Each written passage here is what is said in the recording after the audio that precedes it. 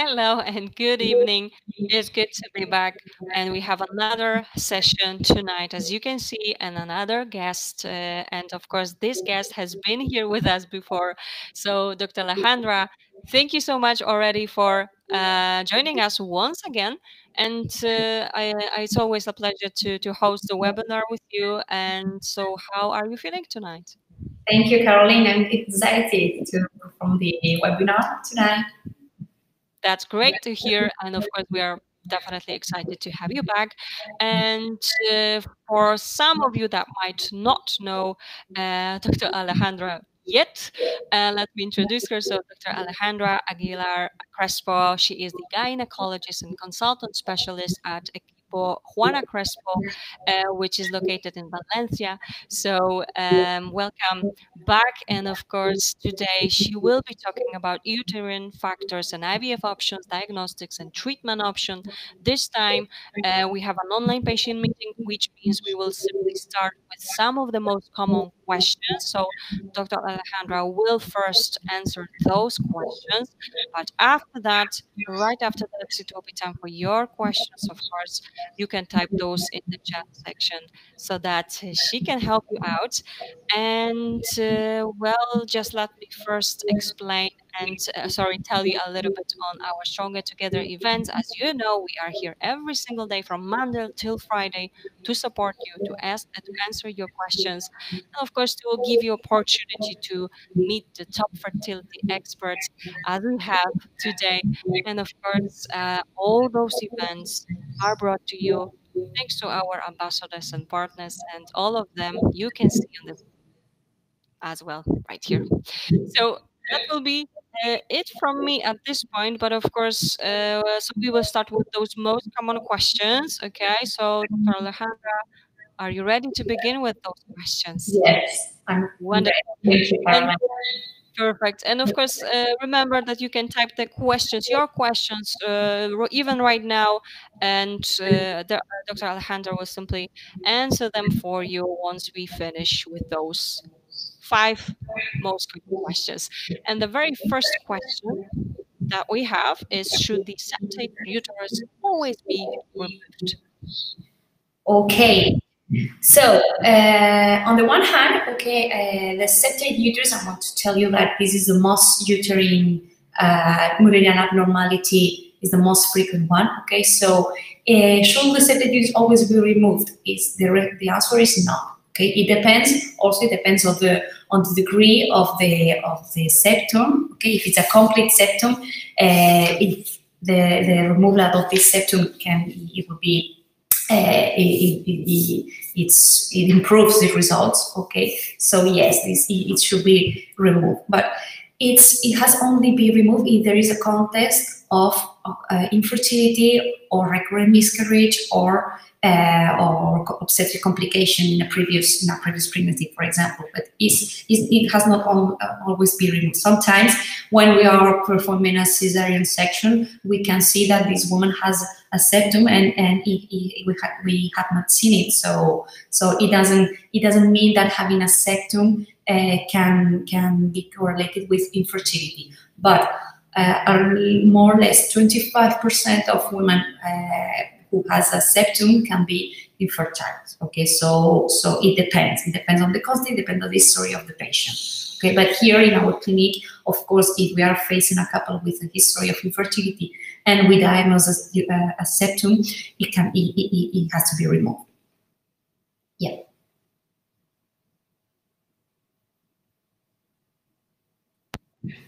Wonderful. Thank you so much for the very first question.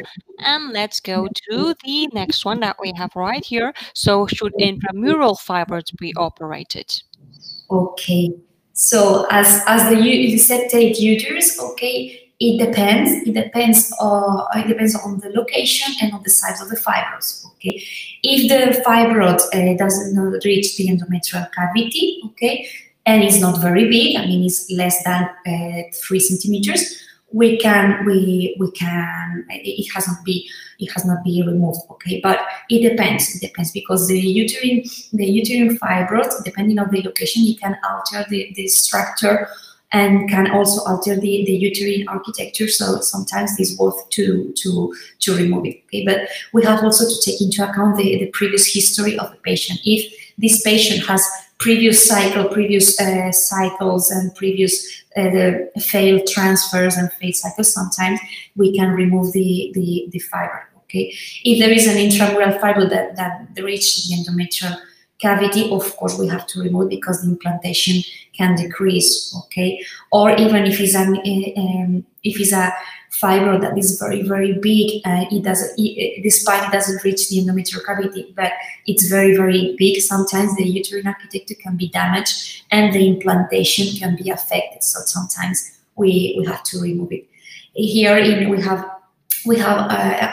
sometimes we have patients that they only have a fibroid, and after removing the fibroid, then she got pregnant. So sometimes it is worse, but it depends on the size, of the location, and of the previous history of the patient. Yeah.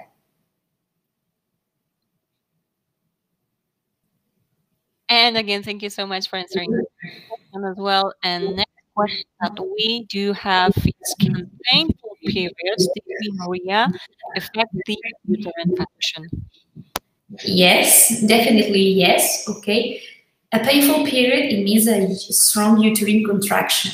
Okay. And this uterine contraction sometimes can affect the uterine function. Okay. Why? Because a very painful period, a very strong uterine contraction can alter the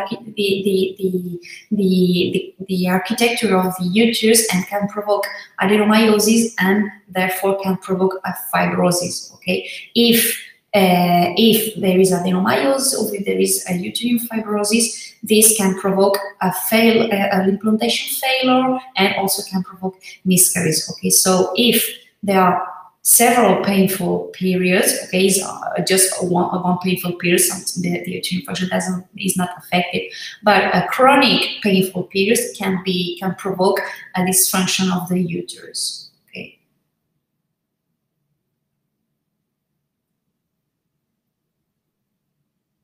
And again, thank you so much for another explanation to this question as well.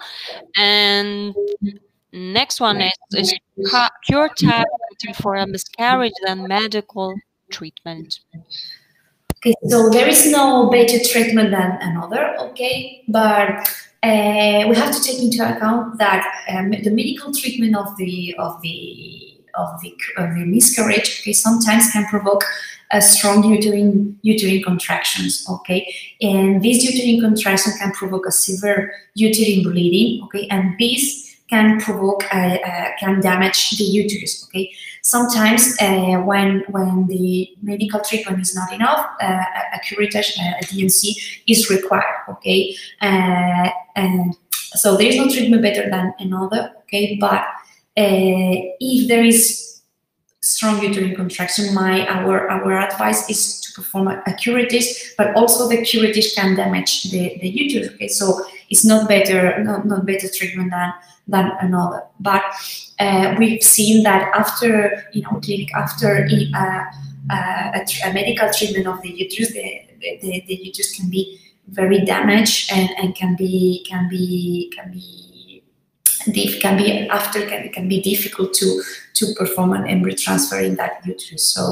So my advice would be to do a DNC if it's possible. If not, this because the medical treatment has its advantages because it's more natural and it can be at home, so it's more personal. Okay, but it depends in each case. Yeah.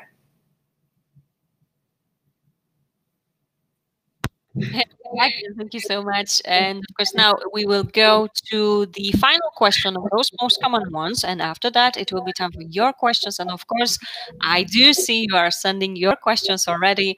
So thank you already for that. And let's go to that final question, which is, what is the optimal endometrial thickness for an embryo transfer? Okay, so there is no real consensus on the endometrial thickness. Okay, in normal conditions, we prefer we prefer an endometrial thickness from 7 to 14 millimeters, okay? But if in our clinic we prefer to have an endometrial thickness from 7 millimeters to 10 millimeters, okay? But it's more important the endometrial appearance than the thickness, okay?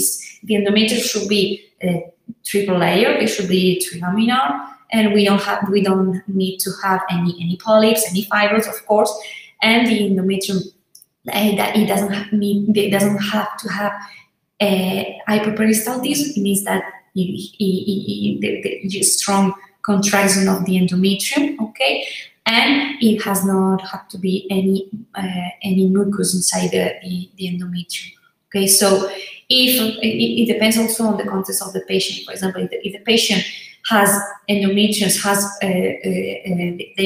her endometrium is very thick, and it cannot make a thin endometrium, we can go ahead. Of course, it depends. But in ideal conditions, it should be with 7 and 10 millimeters. Okay.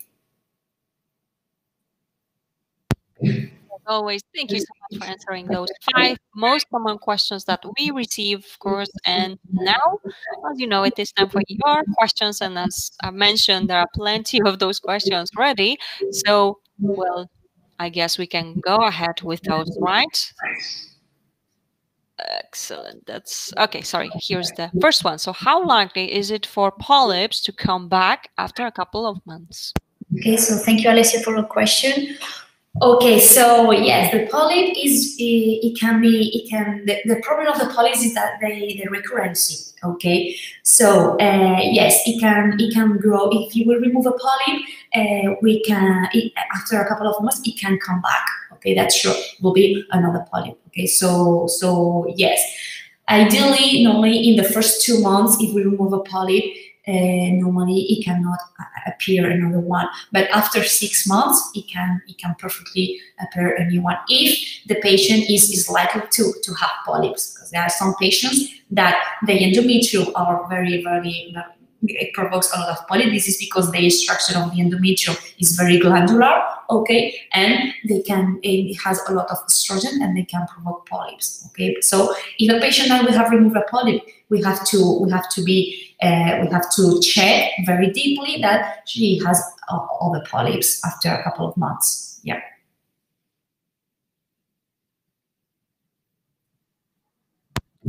Excellent. Thank you so much for your very first question, and of course for your help as always with that one. Next question from the same patient. Okay, so what does constitute abnormal bleeding after period mean? Is pain bleeding on day 5, 6 normal?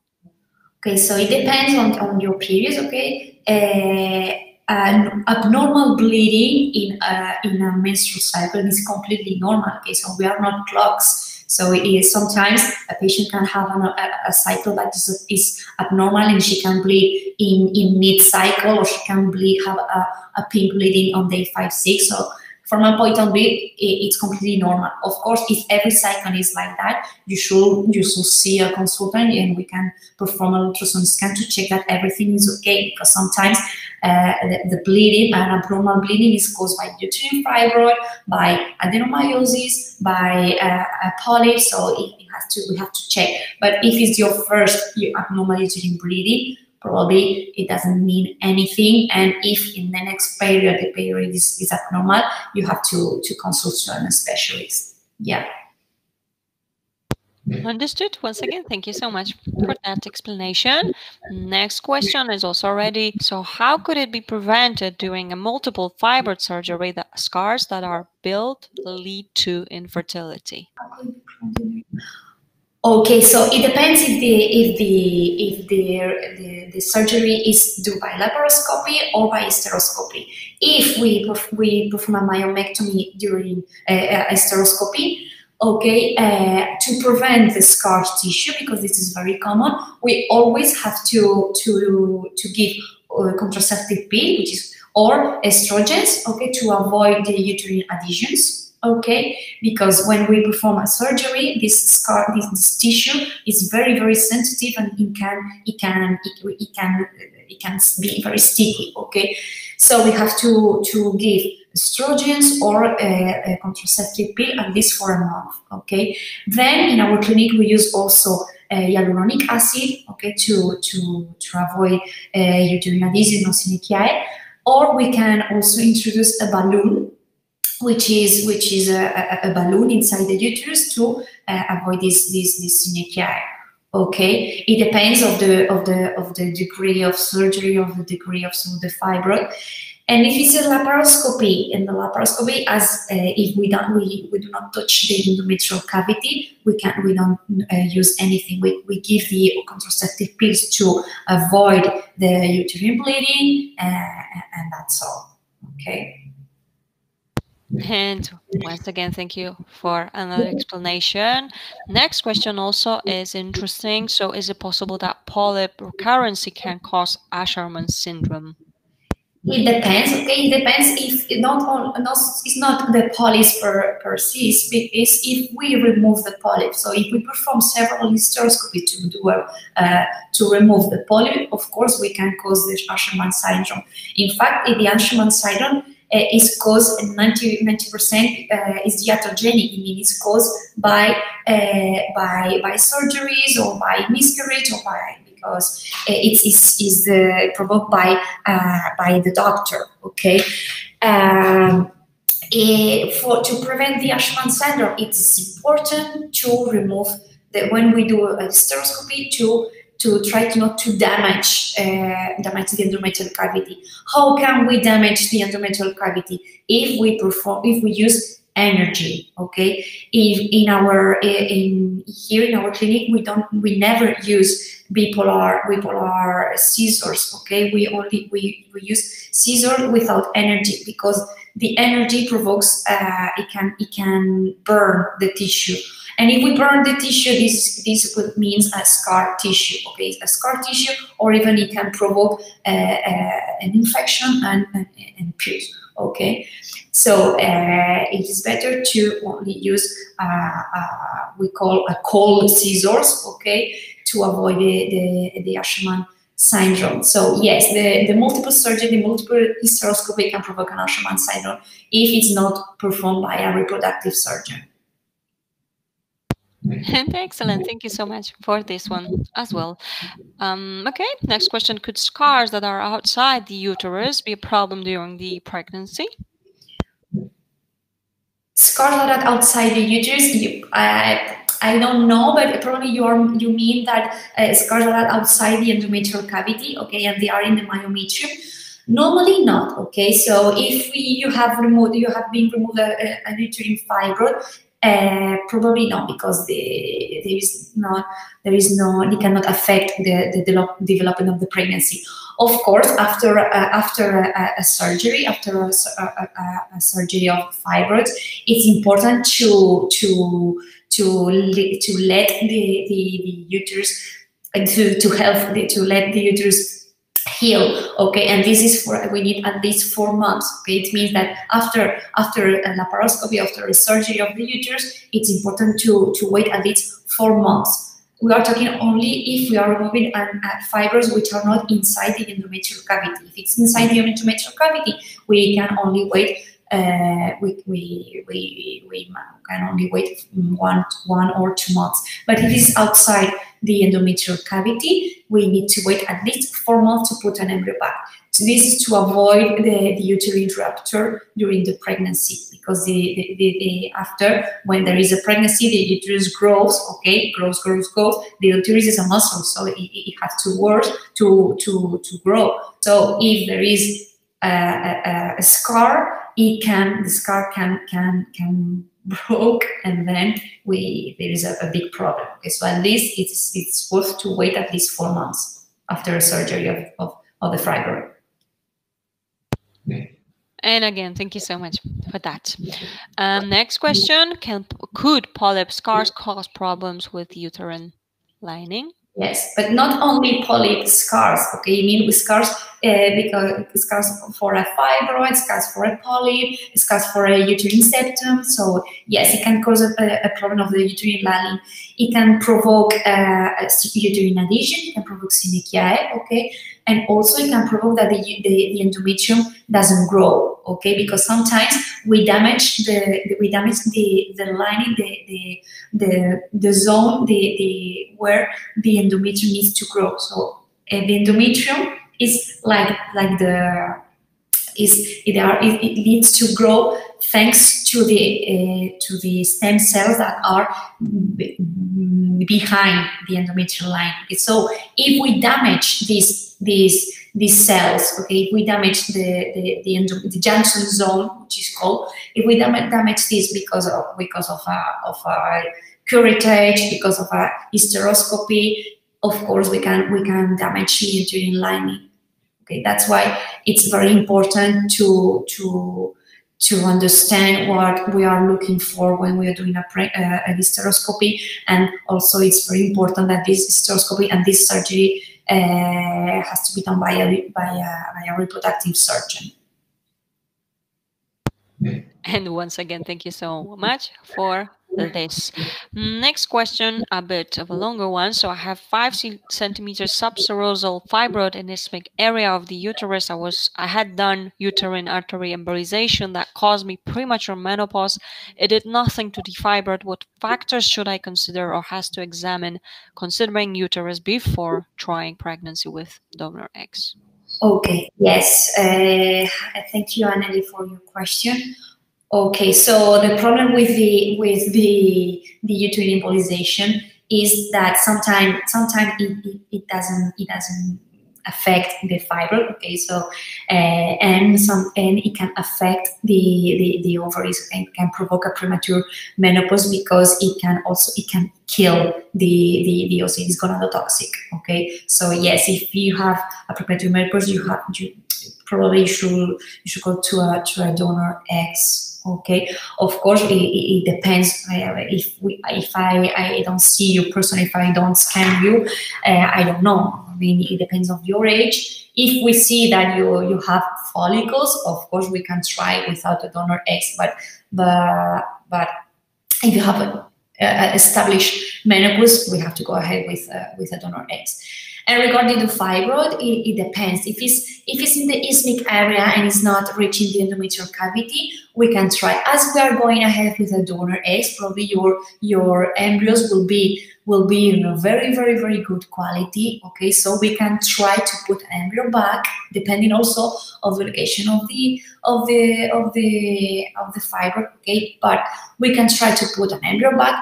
If you don't get pregnant, okay, my advice will be, okay, let's remove the fibroid because there is something there that it's decreasing the implantation rate, okay? But at least in the isthmic area, it can also affect the embryo transfer, okay, because the isthmic area is very close to the cervix, okay? Then sometimes when there is a fibroid there, it can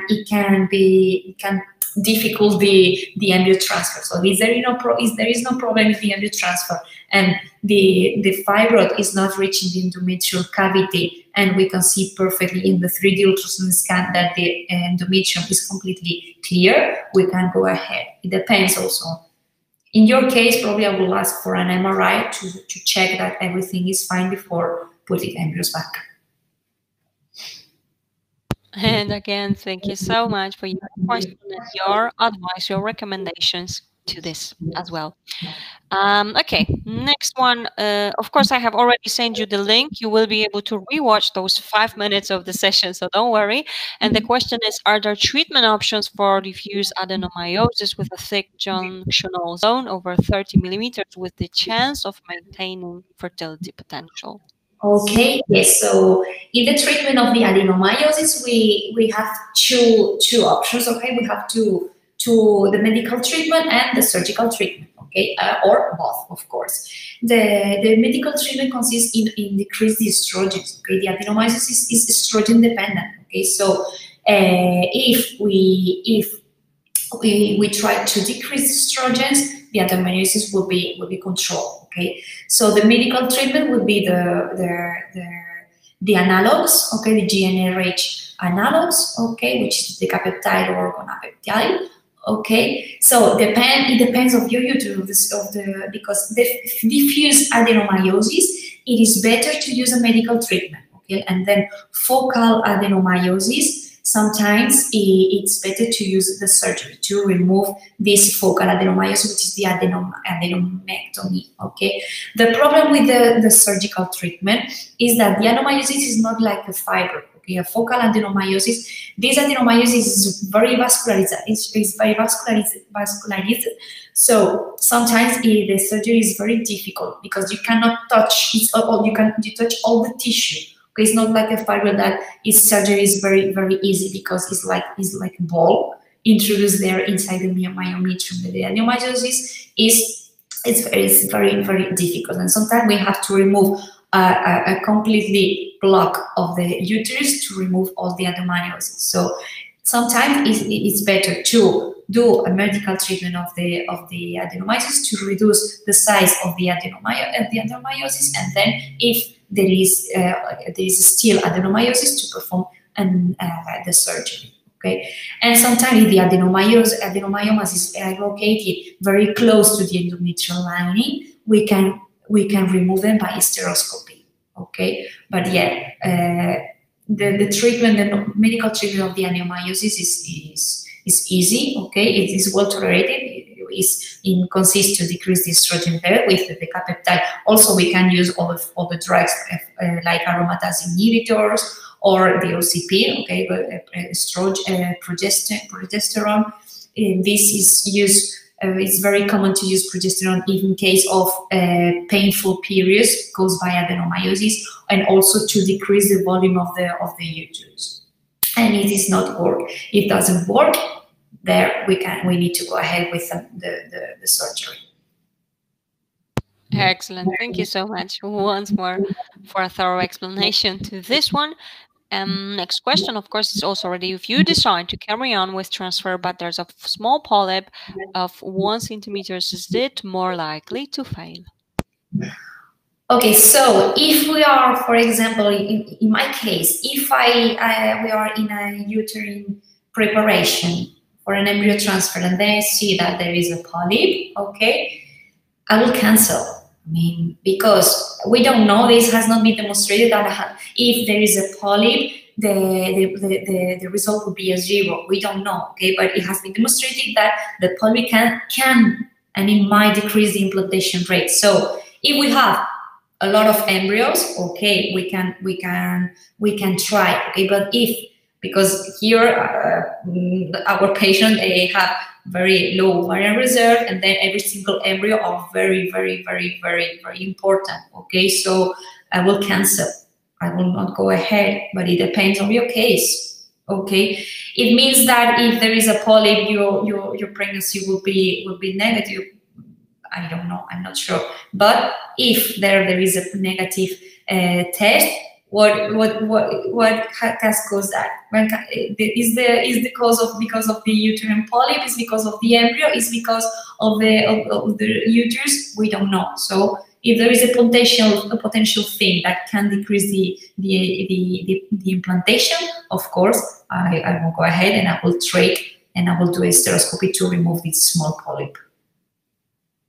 All right, excellent. Thank you so much once more. Okay, next question is, so how long after fibroid surgery should one start stimulation for egg banking? No transfer. Yeah, if there is no transfer, you can go ahead and on the next period there is no problem with that. Okay, as we are not transferring, the uterus won't grow, so we can go ahead the next period or even next month or even 2 months. There is no. We cannot wait for months. So yeah. And thanks a million for this one as well. Okay, next question is, would you recommend that a 14 centimeters, 12 centimeters subserosal fibroid to be removed before becoming a donor egg IVF recipient? Yes.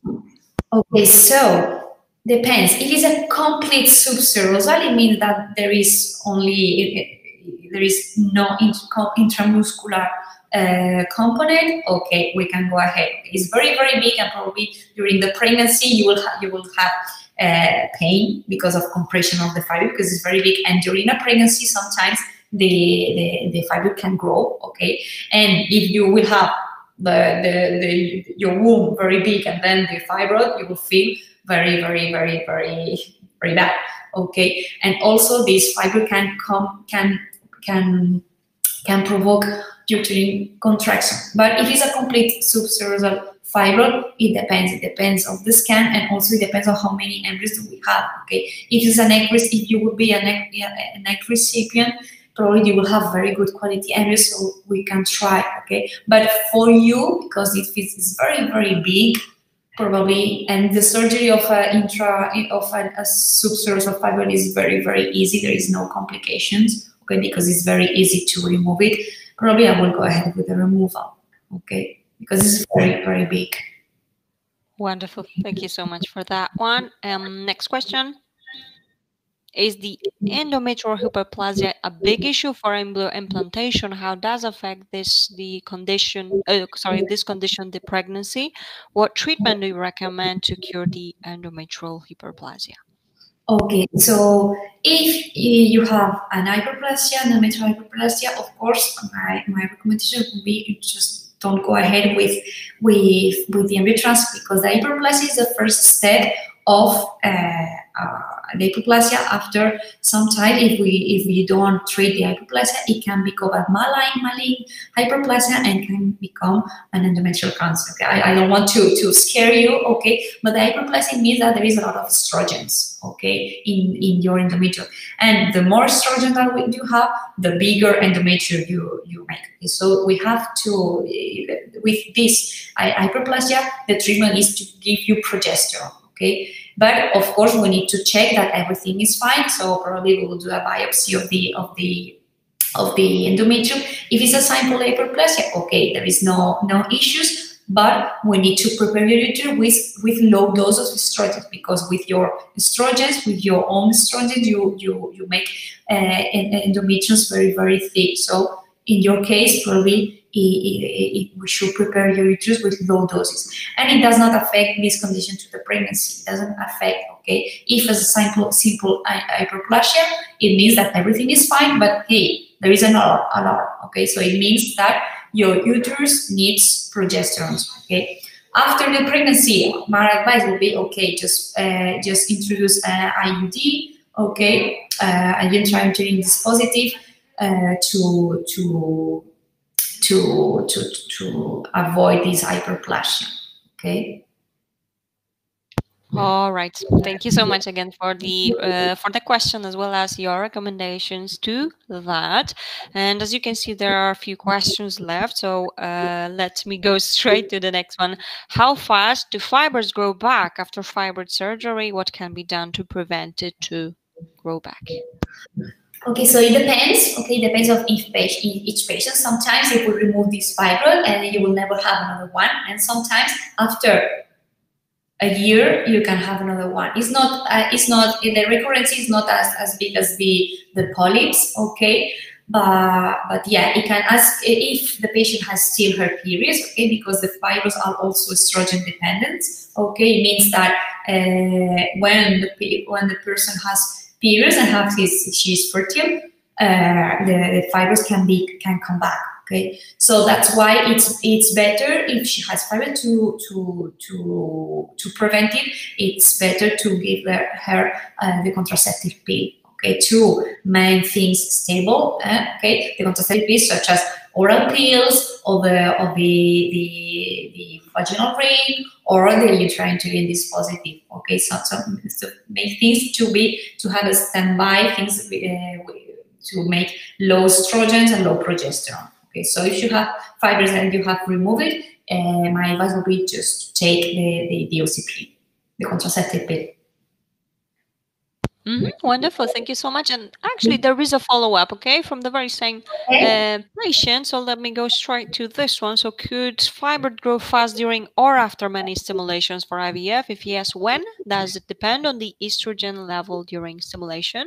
Yes. So as I told you before, the fibers are estrogen dependent. Okay, so the more estrogen that we have, the more probability of growing. That's why during the pregnancy, the fibers can grow. Okay, so if our estrogen is very, very low, which happens when we are taking the oral pills or the IV, this can maintain very stable the fibroid. Okay, so yes, it can grow fast after the stimulations. That's the thing, because when we are during the stimulation, your estradiol levels will increase, and this can provoke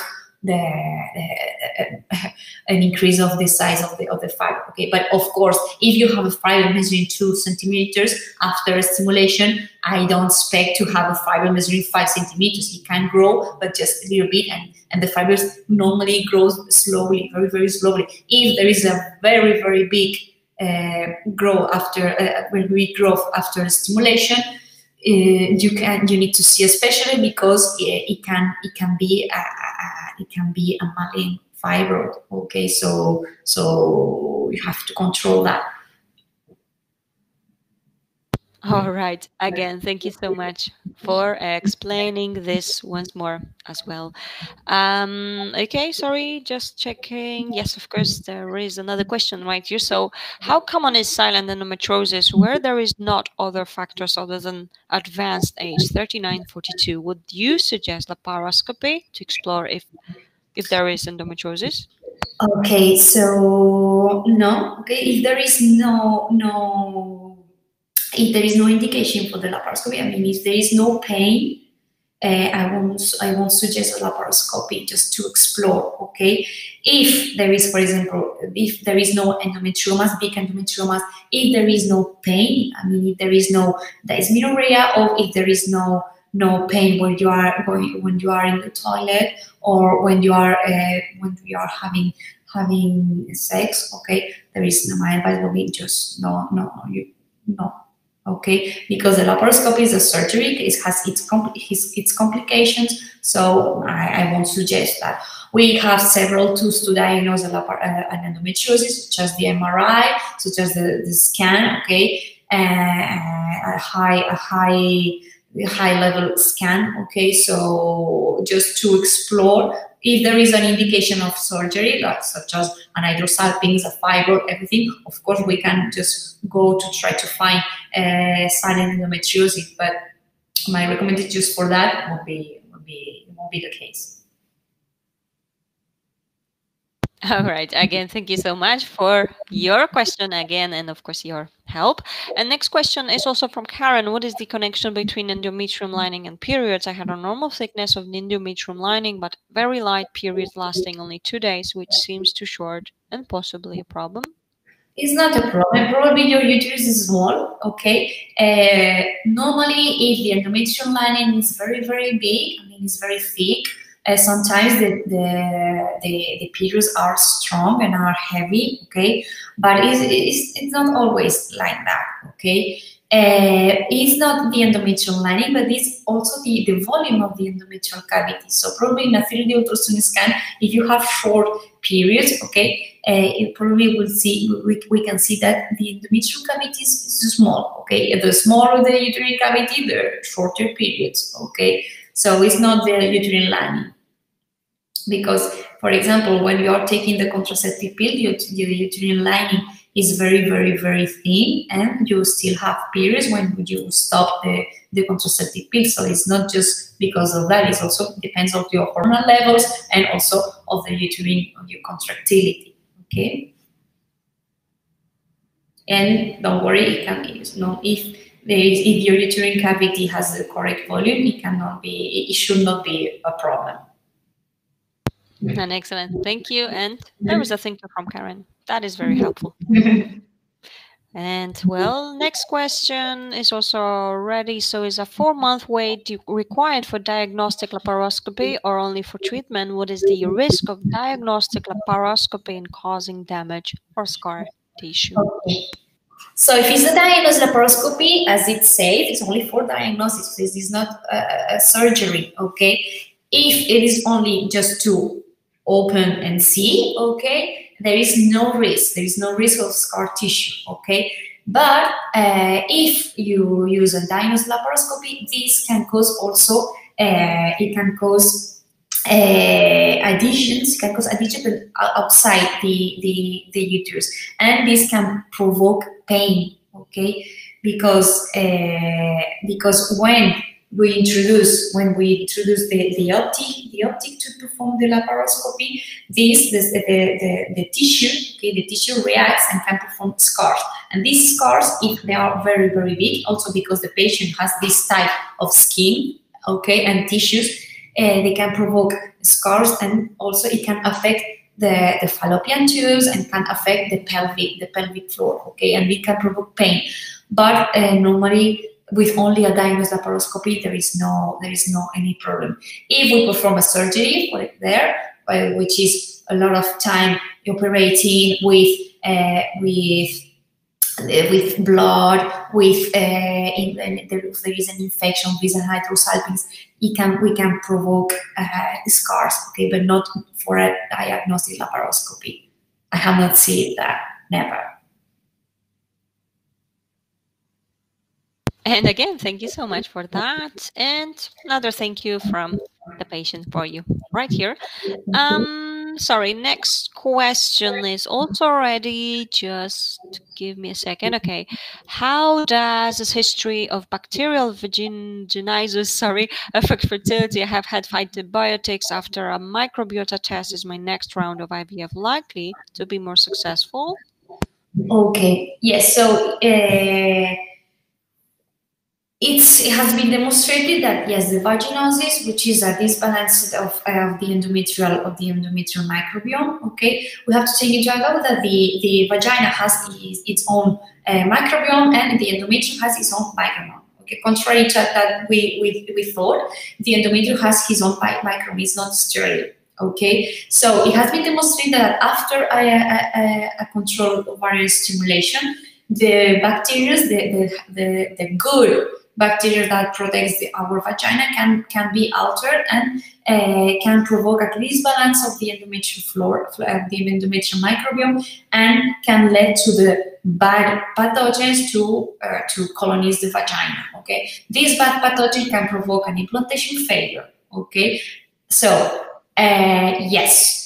If you have a bacterial vaginosis, it can affect the fertility, can affect the implantation, and can also provoke miscarriage. So if you have been diagnosed with vaginosis, this vaginosis should be treated. Okay, that's why they gave you antibiotics. Okay, and it's very, very important to take probiotics in that case. Okay, prior to the stimulation, and then after. For the embryo transfer to assure that your microbiome is completely fine. All right. Again, thank you so much for that advice. All right. Next one is a surgery done by an expert should not damage the uterine lining, right? Could it anyway happen? Of course, there is always it can always happen some complication, but if it's done by an expert, I mean, this expert knows that it has to maintain the fertility of the patient. Okay, so it's unlikely to happen. Okay, but also if there is a complicated surgery or you because of your skin or because your tissue heals not, the healing process is not very good, you can form uterine adhesions. But if it's done by a step surgeon, it's very unlikely. Okay, but it depends on the grade of the surgery, it depends on where the fibers are located, so it depends. It's very important, the surgeon, but also it's very important the characteristics of the patient and also the characteristics of the fibroid, polyp or synechiae. All right. Once again, thank you for the explanation. And are polyps, fibers, and adhesions within the uterine always visible on scans? Well, sometimes, okay. If it's and also it depends on the cycle of the patient. Depends on the moment when we are performing the scan.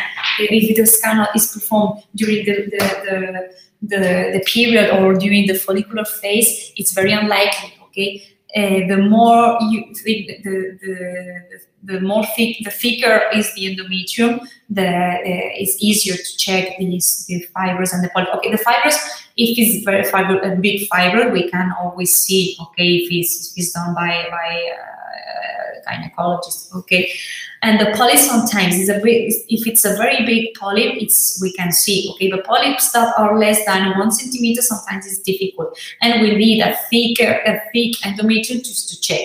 We also have some tools that we can use during the ultrasound scan. That there are sometimes the polyps have a vessel, okay, which is called it's the vessel that is feeding, because it's the feeding vessel we call it's feeding the polyp. Okay, and sometimes we can see an image of a vessel that is in the center of the polyp, and this can help for the diagnosis. Okay, but sometimes it's difficult to see polyps because sometimes there is no polyps, and this image can be just the endometrium. That endometrium can also has the image of polyps. Okay. And it's difficult. And if we are not sure, the best method to diagnose the polyps and fibers is to do a diagnosis seroscope, which is only to introduce the optics, and then just see if there is something inside the endometrial cavity. All right. Thank you once again for that explanation. Next question, there will be like 3 parts of it, of course, so let me just read them all and I will be showing you one by one. Okay, so the first one is, I have 2 small fibers, 1.5 and 2 centimeters intramural, and usually my endometrium gets to 7-8 millimeters after ovulation. Naturally, to avoid overexposure to estrogens, do you suggest a natural cycle without medication to thicken the lining of the uterus? And I will have a polyp removed in a few days, and I will be close to my period, might be 3-4 days before it. Is that an issue? I don't want to postpone it due to COVID. I want to transfer in January. Donor eggs, can the polyp grow back in the meantime? And sorry, not this one. This is the follow-up. Do you suggest I remove the fibers? All the doctors said no for now, but I'm not sure. And this is the beginning. Okay, so first part, your fibers, it's true that they are small, okay, but it depends. I don't know where they are located, okay, so it depends. If they are located, if they reach the endometrial cavity, of course, we have to remove it, even if there is only 1.5 centimeters, okay, or even if there is in the fundus, okay. The fundal part of the uterus is the most important one, okay, it's the most important for the pregnancy, okay. So it is located there. It depends. I would like to see the images, okay? So I cannot tell you if you have to remove that. It depends of the location, and it depends of the relation to the endometrial cavity, okay? Your endometrium looks well. 7-8 millimeters after the ovulation are okay, but it is better to check prior to the ovulation, okay? To do a natural cycle, okay, yes, why not? Here in our clinic, we do a lot of natural cycles. Okay, if we see that your endometrial lining, uterine lining, and it has the correct shape and the correct thickness, okay, why not? Perfect. And can I see the follow-up question, please? Yes, of course. Just give me a second. And here's the second part of it. Yes. So ideally, the polyps are removed after in the first part of the cycle. Okay, in the follicular phase. The follicular phase. Why? Because that is the endometrium will be thin. Okay, and for this surgeon will be easy, because if there is removed prior to the period. Okay, sometimes your endometrium is very big, and for the surgeon it will be difficult to catch the polyp. Okay, so it's better if you're taking the contraceptive pill, okay, or if you're after the period, for example, on day 7, between day 7 and day 8 of the period. Okay, so it is better. And I don't think that in 2 months you will have another polyp. It is possible, of course, so that's why you have to check. But I don't think that you will have a big polyp in 2 months. It will be very unfortunately. unfortunate. Yeah. All right. Thank you so much. Once, as you can see, of One course. on the back and one on the front. Here, one on the front, it depends. If it's close to the endometrial cavity, and if it is your first embryo transfer, of course, I will say, okay, just go ahead. If you have you have all the treatments and your history of infertility is very, very, very, very long, I will say just remove it. If it's your first embryo transfer, I will tell you, okay, just try, because probably there is no issues with this fiber. Yeah. All right. Okay. Sorry. There are some comments or so, not close. So they say, I never try first embryo transfer. Okay. So if it's your first embryo transfer, don't worry. I think it will be fine. Just don't worry. Be happy. Just get this polyp removed and you will get pregnant. Wonderful. And of course, thank you from the patient for you as well. All right. Thank you so much for those. And actually, now it seems that this will be our final question. So let's get to this straight away. So, is that any prevention that can be done to avoid polyps recurrence? Yes. So if there is, it depends also of the patient, the characteristics of the patient, and the characteristics of the endometrium, its own endometrium.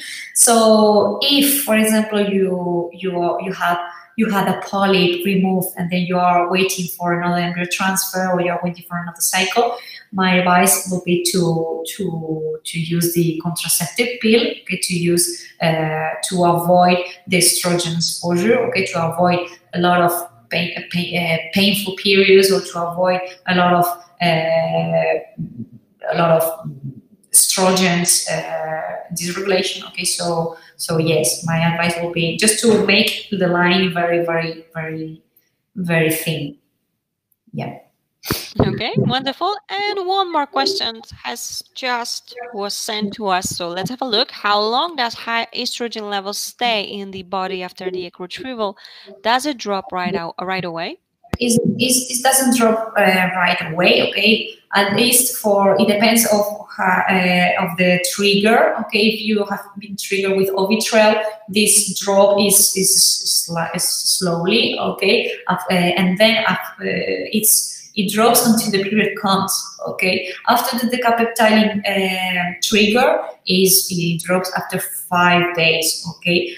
We have also some tools to make the drop faster, okay? Because, for example, when we are stimulating a patient that has cancer, that has a breast cancer, and with the breast cancer, the estrogen that it doesn't have to be very, very, very, very high, because we can damage the patient. Okay, so after the egg retrieval, the patient takes aromatase inhibitor, takes a pill that can drop the estrogen level. Okay, but if the patient doesn't have any medical background, that it doesn't, the high estrogens doesn't damage the body. Okay, so you don't have to worry about that.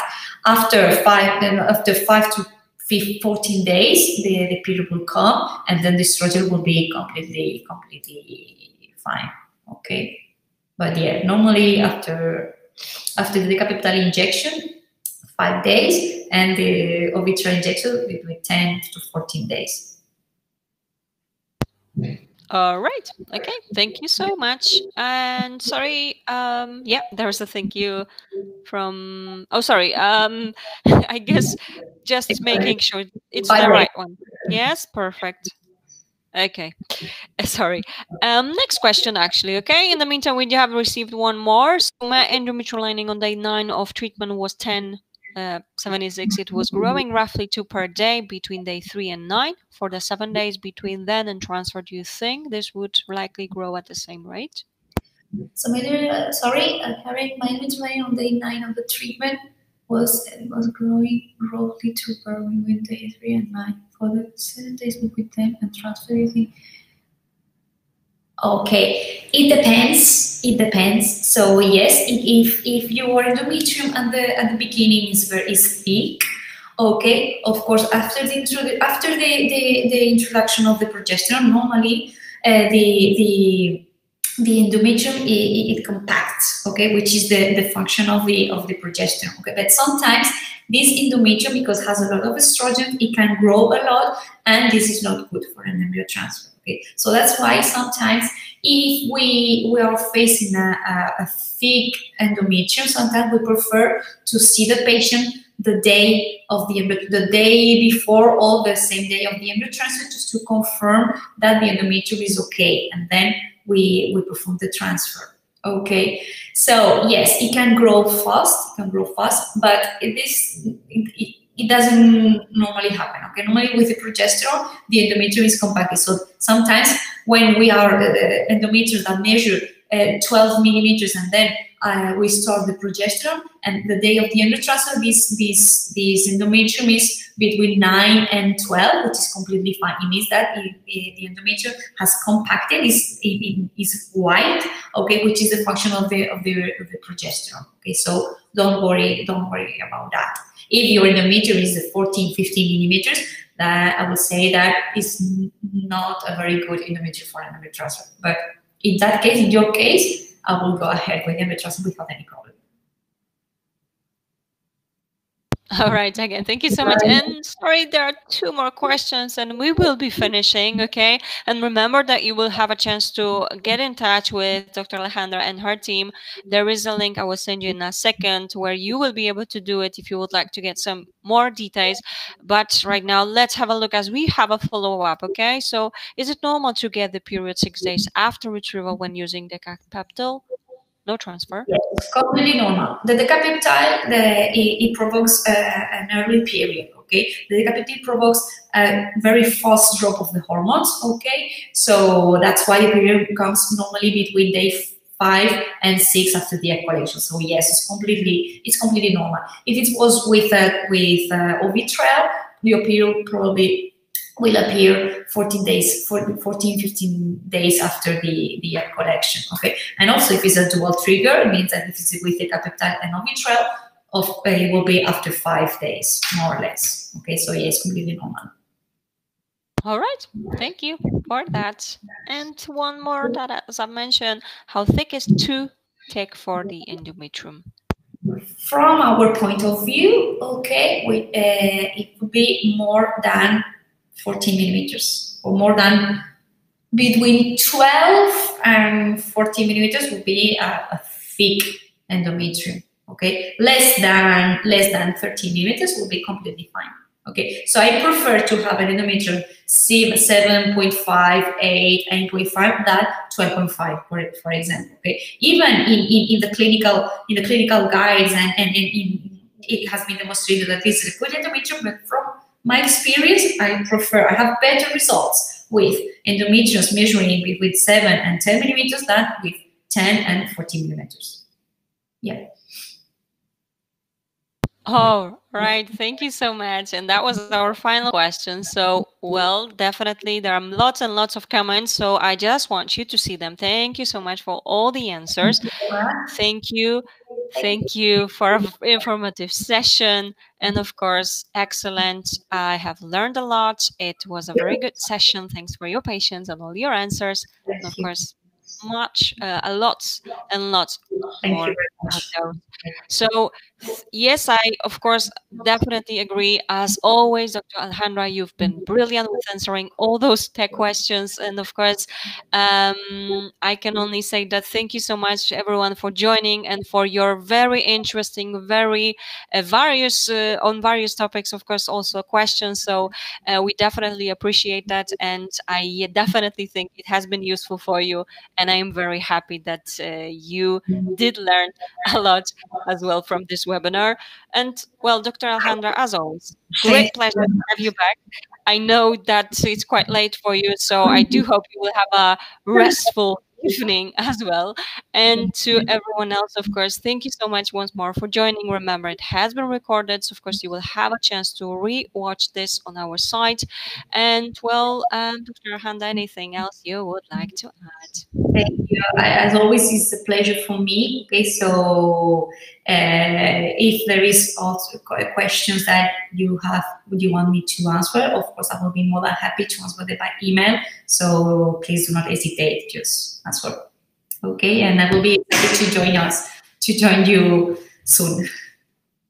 All right, excellent. Thank you so much. And of course, remember that it will be uploaded on our YouTube channel, tomorrow, and on our IVFNs, myivfnss.com website. So don't miss the chance to simply subscribe. That way you will know when the new video is uploaded. And of course, all the past events also from Dr. Alejandra are available on our website. So you can go ahead and visit it. That way you will be able to see some other topics from Dr. Alejandra as well. And I can only invite you for tomorrow. There is another topic, another expert. So hope you will be able to join us at 8 p.m. UK time as always. And of course, thank you so much. Have a pleasant evening. And Dr. Alejandra, I know already till our next session, of course, as well, right? Thank you very much. Good night, and thank you very much, Caroline. Okay. Excellent. Thank you. Take care.